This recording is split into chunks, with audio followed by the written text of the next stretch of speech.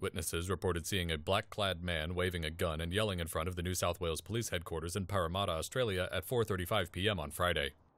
The man is reported to have fatally shot a police IT specialist on the Charles Street sidewalk near the headquarters. The Daily Telegraph reported that the man then fired at the front of the police headquarters building. A witness saw armed security guards and a plainclothes police officer shoot the man from inside the headquarters. The black-clad man and police IT specialist who were shot are both reported to have died.